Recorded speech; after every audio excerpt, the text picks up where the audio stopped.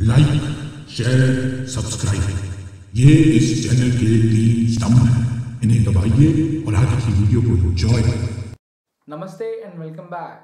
So till now in the videos of linear regression we have seen that we have some data points and we calculate the best fit line and we calculate the model parameters for that line. Now the question arises that with what accuracy we have calculated those coefficients. Now how this term of accuracy came into the picture of calculating these coefficients, why we need to assess the accuracy and how do we calculate the accuracy, these questions are answered in this video. And one more thing just to highlight that this accuracy and the accuracy with which model predicts the unknown data is totally different. Okay, to access the accuracy of model we go for root mean square error or mean square error or r square or adjusted r square. But the accuracy that I am talking about in this video is the accuracy of estimated coefficients, okay, like beta naught and beta 1. So these two are different things and we will see the first accuracy of estimated coefficients in this video. So let's go. Till now what we have seen that we have some data points such that x1 y1 up to xn comma yn. Okay, we had some data points and their function could be given as f of x plus epsilon is equal to y. Okay, so we try to estimate this function f and we have estimated this as y as f cap x. Now we have put some restrictions on this calculation that the RMSE, or I must say the mean square error, or the RSS, residual sum of residual squares, must be minimum. So with this condition, with the minimization of this function, we have tried to estimate this function f. So by estimating this function, okay, by minimizing this function, we have obtained beta naught and beta 1.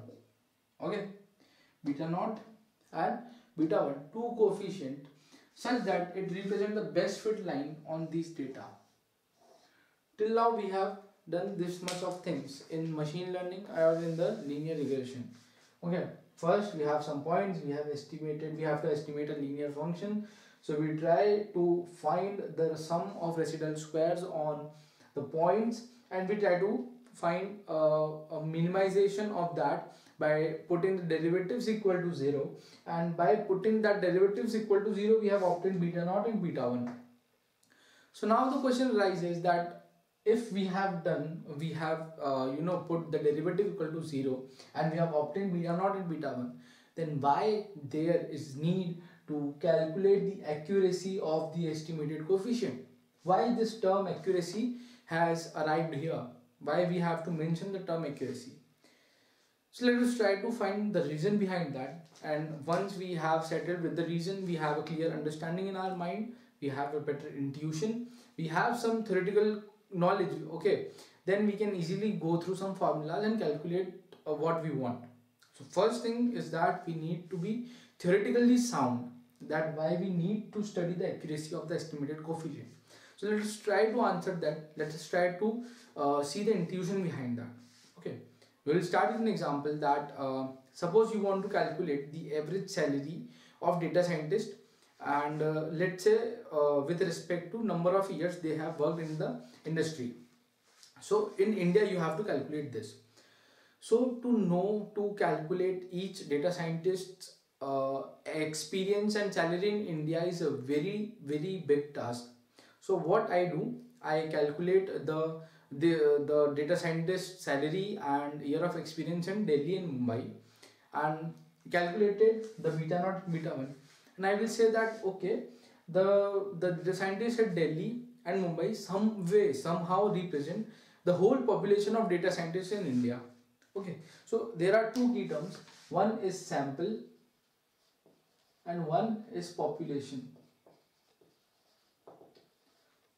Okay, so what we try to do is that we calculate the beta naught and beta 1 with sample, that is a Delhi and Mumbai, and we try to predict using this sample data points population coefficients. We try to predict some characteristics of population using the characteristics of sample.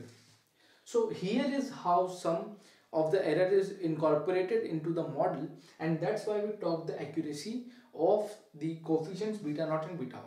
Okay, now to understand it better, let us say that okay, this much of data scientists are there in India.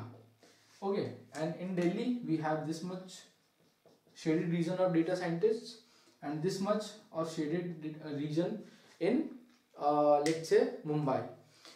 So we are calculating beta naught and beta 1 with only these two data sets, and we are ignoring all other points. Hence the actual beta naught actual and beta 1 actual, and these are the beta naught and beta 1 that are representing the population of Delhi and Mumbai. Okay, so either they would underestimate this thing or they would overestimate this thing. Okay, getting my point?